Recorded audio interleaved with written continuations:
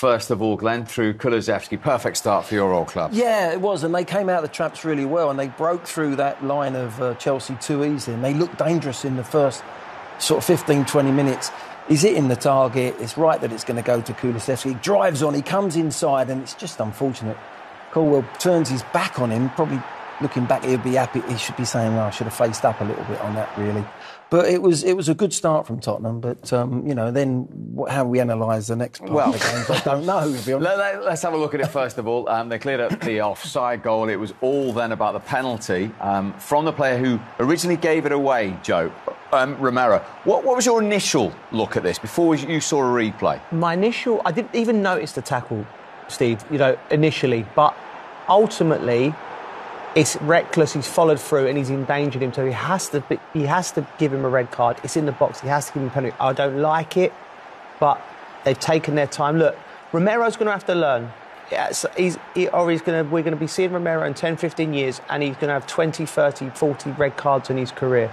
You're going to have to be a hell of a player for a manager to stick by you if you're capable of... There was no need for him to go in without force. OK, well, go on. I disagree. Oh, sorry, Joe, I don't disagree with you much. But that's fine. Not because it's Tottenham, but for the sake of football, he's actually won the ball. He's gone through it. He's clearing the ball. How can you clear the ball, hit the ball? If he's hit the top of the ball and he's missed the ball completely and then caught the player, I understand a red then. But that, to me, is a booking. But knowing the player, Glenn... And a penalty?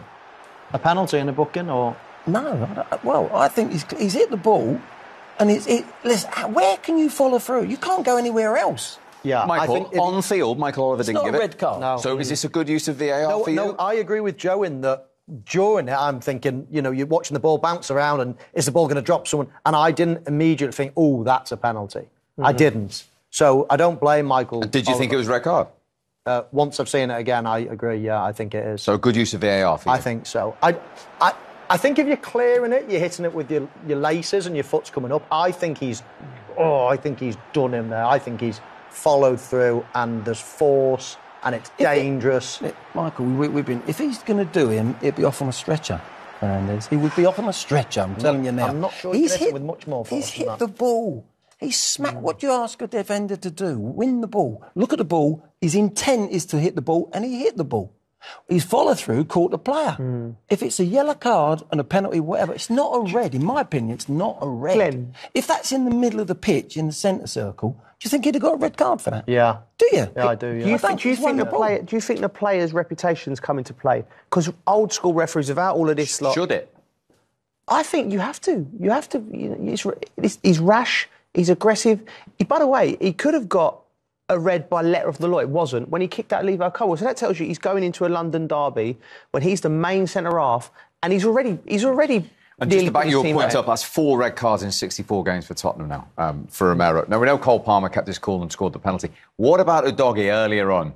He got a yellow card. Did this worry you? It worried me because he's left the ground. If he gets any part of Sterling here, he's off. That is a red card because he's left the ground. He's not in control. He gets lucky in the sense, look, again, he's won the ball and he hasn't really caught Sterling. That, it's... Look, he don't touch him there. Sterling's actually as if he's caught him. For me, that is a yellow card in him. But that is next week if he does the same and he catches the player. It's a red card. Joe? I agree. Yeah, I mean, I looked at it initially, I didn't see nothing. But listen, I don't like it, but this is modern football. Any time you leave the ground or you go to ground, you're making a chance. Can you tackle like that anymore, No, Michael? that's ridiculous, that tackle. I mean, he's so lucky that he doesn't catch Sterling. Should that matter? Well, you could say in 10. I think it should matter. I mean, probably should. I think a yellow card, he's got away with it, but he'll have to look at himself and think, I can't do that again. I mean, you are so in control of yourself. You so know what you're doing there. To take yourself out of control and lift both legs and fly through the air and become out of control is... You can't excuse that. He's a very lucky boy. OK. So Mauricio Pochettino gets a winning first return back to the Tottenham Hotspur Stadium in his first managerial meeting with Ange Postecoglou. He's the first manager to beat him at Spurs in the league. Jackson hat-trick. Let's hear from him and Chelsea's other goal scorer, Cole Palmer. Guys, what an unbelievable night. Crazy, chaotic, remarkable. Cole, I know you're only a young lad, but you've been involved in a game of football like that before? No, not very often. It's a big game. We knew what it was before we come into it. Big stadium, obviously they're unbeaten, but we thought we could come here and get a result, and yeah, we did that. Well, Nicolas, I said crazy, chaotic. How would you sum that up? Yeah, very happy. It was a difficult time for everybody in the team, but now, we're coming back slowly, and I'm very happy to score 3 goals. Yeah, I bet you are. What does it mean to have that much ball in your hands? Because it hasn't been the easiest start, has it? Yeah, very difficult, but life is like this. But now, my first hat-trick, so I'm very happy I did it in the biggest club in England and everywhere.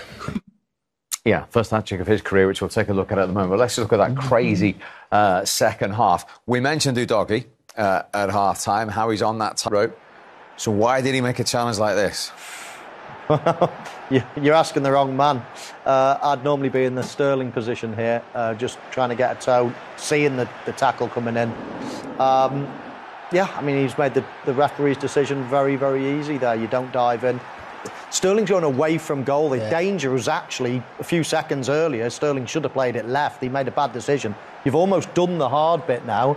You're now sending them away from goal. You're thinking, right, now stay on your feet. Help will come back. People will start making runs back and thickening up the numbers. And then all of a sudden you just dive in and put your team down to 9 men. And that was 9 minutes into the second half. And then, Glenn, you were screaming throughout that second half, the high line. Even with 9 men, do you believe they continued with this? I couldn't, no. We're going to show clip after clip. And this is so naive. I just don't get it. You've got spare men on the ball. They can play the ball in behind any time. When they chose, the runners can just pick off. They're like mannequins there, Tottenham. They're all in a line, they're standing still, and they're getting in time after time. It could have ended up 6 or 7, to be honest. When you look at this, in the end, I'm sitting there thinking, it's going to happen in a minute. They're going to score in a minute. When it happened, Joe, but only quarter of an hour from the end of the 90 minutes. It was almost Chelsea were their own worst enemies at the time. At any moment in this game, in that run of play, the ball could have been played. Eventually it happens, and this is the breakthrough goal from Jackson. But Chelsea were nervous, Steve, and I can understand why, because they would have come in for a hell of a lot of stick if they didn't beat this Tottenham team, especially when they're playing like that. I think the intelligent Chelsea players, I thought, got it. Cucurella made some good runs. Sterling made some good runs. And eventually Chelsea worked it out. But it was crazy. I agree with Glenn. Like, to play that way, if we got 20 of the world's top coaches in a room and said, right, give them a thought process, said, look, you're down to 9 men, you're still in the game, give me tactics, how to play it. None of them would have done what Ange done. We've praised Ange, and rightly so, because he's been amazing.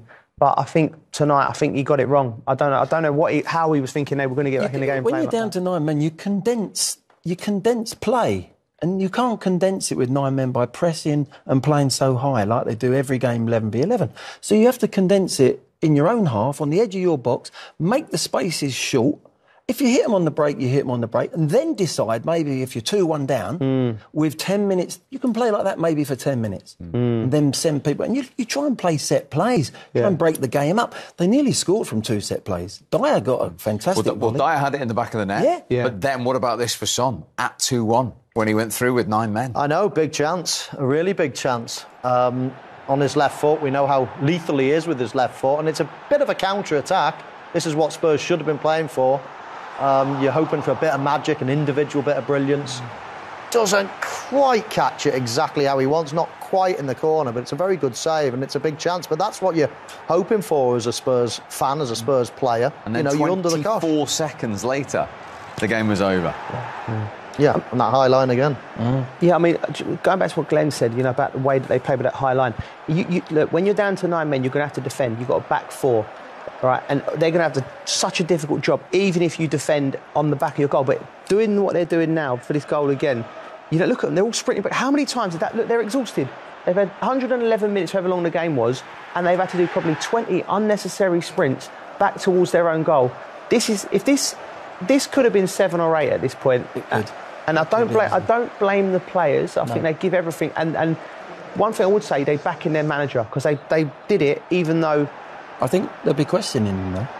In that dressing room, in the shower, chatting, they'll go, did we really have to play like that with 9 men? The manager didn't change it. Look, Ange's done a fantastic job, don't get me wrong. But you've got to condense the space. And plus, it's not the normal back 4. You've got Højbjerg going back second half as a centre-back, and you've got Dyer, who hasn't kicked the ball all season. And they're asked to, I felt sorry for them, they're asked to be on the halfway line and sprint back in and cope with them type of balls time and time again. It just didn't make sense to me. OK, well, let's see what the Tottenham manager, beaten for the first time in the Premier League as the Tottenham manager, makes of it all. Well, Ange, you said there'd be bumps in the road, and sure enough tonight there was one. But in all your time in football, have you ever known anything quite like that?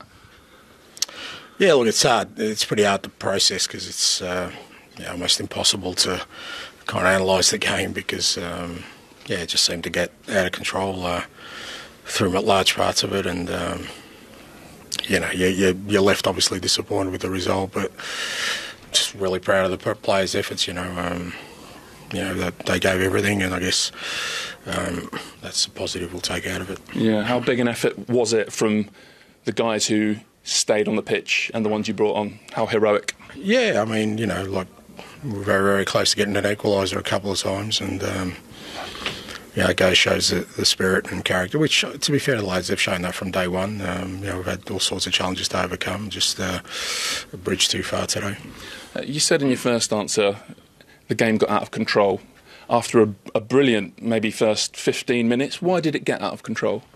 Yeah, like I said, it's hard for me to process. I thought we started really well. Scored a great goal, inches away from another one and called offside. And I thought game was going as we wanted it to. And then obviously, the red card sort of affected the game. And then I said it just seemed to, I don't know.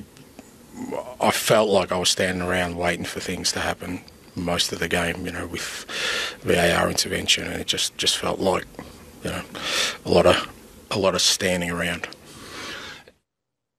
It was about VAR. Yeah, I think it's killing the game. It's becoming almost like an NFL game, stop-start. Today there were so many incidences, but every game seems to be around VAR decisions. And it's not VAR all the time, it's the rules of the game. There's a load of things we could go a deep dive into here about offsides and things like that. But at the moment, 21 minutes of extra time we've played because we're waiting for VAR. Which is why we're almost running out of time. So, Yes. Very quickly, I mean, aside from all that, Chelsea's win, can they push on from here now under Mauricio Pochettino? Yes.